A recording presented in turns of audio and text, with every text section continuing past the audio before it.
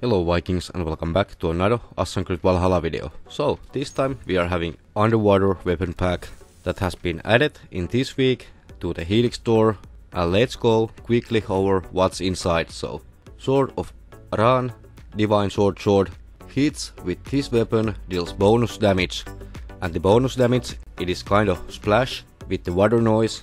I wanna give shout out to my friend Andyreloads who actually did showcase these weapons long ago. Your channel link will be in the description box down below, so be sure to check him out.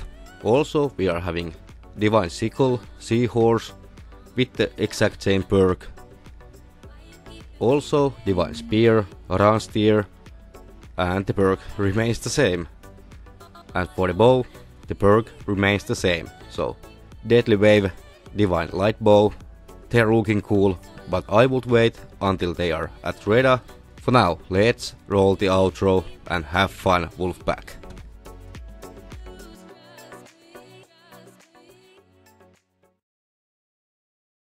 Thanks for watching. Remember to hit the like, hit the sub, turn on the notifications so you won't ever miss anything that I upload or when I go live. Also Vikings, have fun, stay safe, be strong. Hope to see you in the next one. Skatha, over and out, and bye bye.